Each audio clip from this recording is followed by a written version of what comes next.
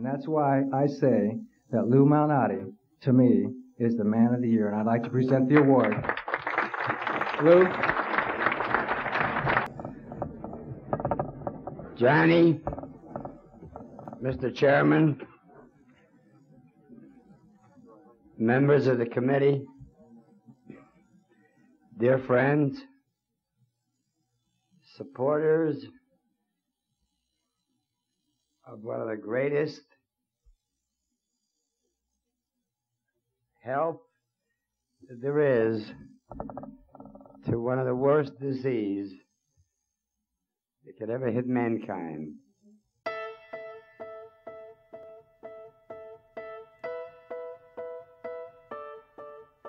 My first memory of the cancer dinner was my dad and mother and Jeannie and Johnny Morris put together a celebration to remember Brian Piccolo. So originally it was the Brian Piccolo Scholarship Dinner, where we would pick a kid from Chicago and he would go to Wake Forest and kind of continue in Brian Piccolo's footsteps. I was actually the recipient of the Brian Piccolo Scholarship to attend Wake Forest to play football, and the Malnatis underwrote the scholarship for my funds that covered my 4 years there at Wake Forest. Sometime in the 80s, we moved from giving money as a scholarship at Wake Forest University to giving money toward cancer research at a couple different hospitals.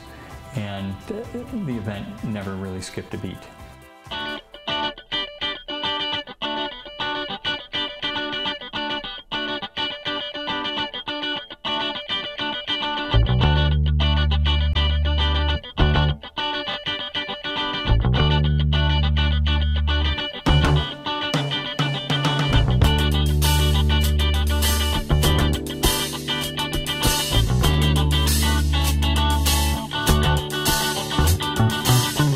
Optimistic about the way that things are going. No, I never ever think of it at all.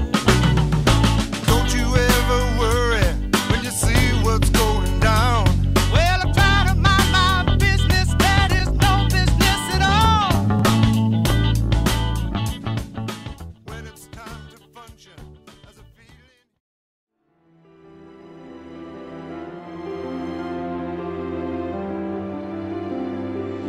We give money to Northwestern Memorial for the Brain Tumor Institute. We give money to Gilda's Club, and we give money to Children's Memorial for pediatric neuroblastoma. It was just something that I felt very deeply about, and I knew that I wanted to continue doing this, and we were hoping to do it for a long time.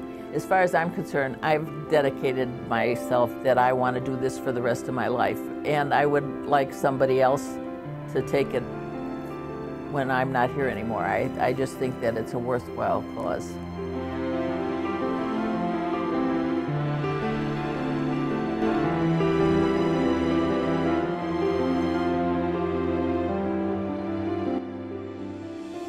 One of the things that's most important when we take a child with a brain tumor is to remember that we're treating a child, we're not treating a tumor. Can I find your lead? Hello?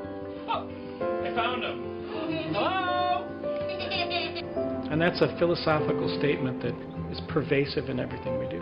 Our role is to design therapies that are curative, therapies that will make sure the child doesn't have to suffer with this tumor, but to make sure we do it in a way that will allow them to live life to its fullest. I think when you hear the words, "you have cancer," and equally when you learn that someone that you love has cancer, you can feel very, very alone. You could be in a room full of people, but you still feel lonely. When I was diagnosed with cancer, my brother-in-law was like, "You need to go to Gilda's Club." My daughter said, "You must go over to Gilda's Club. It is wonderful." It's a community. You get to meet people that have gone through what you're going through. It's about making sure that nobody has to go through this alone.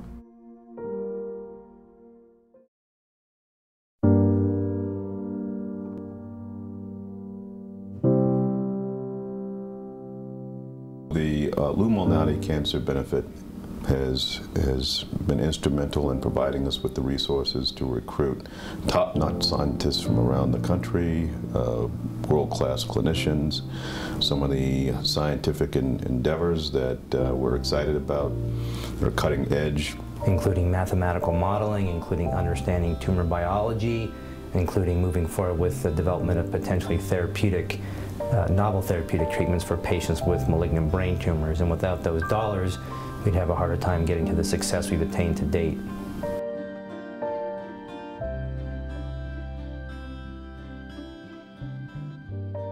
I think that it can get old and stale coming to the same people year after year and asking them to reach in their pocket for the same cause.